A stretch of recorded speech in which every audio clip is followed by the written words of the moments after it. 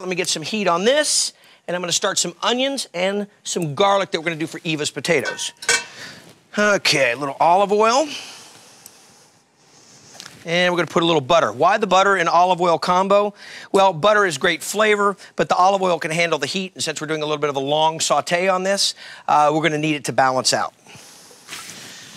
Let's see here. One big onion, a couple cloves of garlic, and watch out that that heat doesn't go too fast. Now on this, and I talk a lot about with onions, you know, I'm gonna be doing a white onion for this, but my favorite is really the red onion.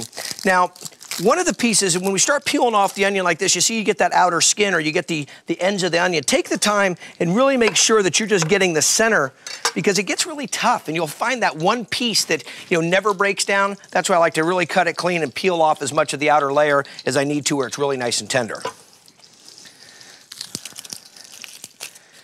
There we go.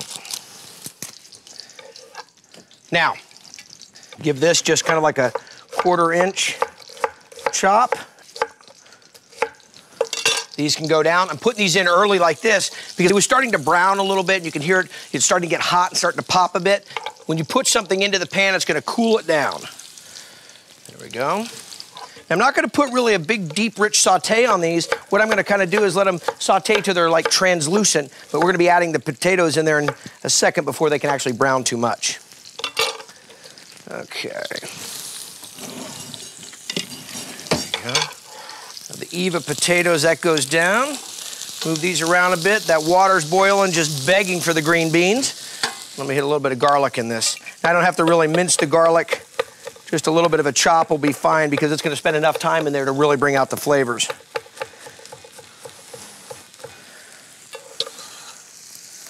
In. Okay. Pop in a little bit of salt here. Here's the piece I need to work on now. I got 4 potatoes, and what's going to happen is I'm going to kind of box cut them. And I'll show you what I mean. Edge, edge. Like this. Hit them with a peeler, take off the dark sides.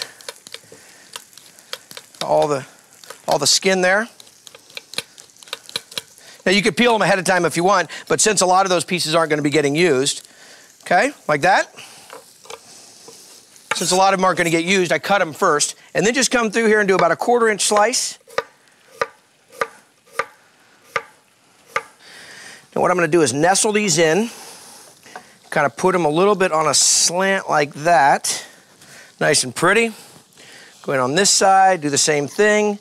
Now we're going to steam poach saute, if you want to call it, inside of this pan with some chicken stock and some white wine. So I'll deglaze with the white wine here in a second.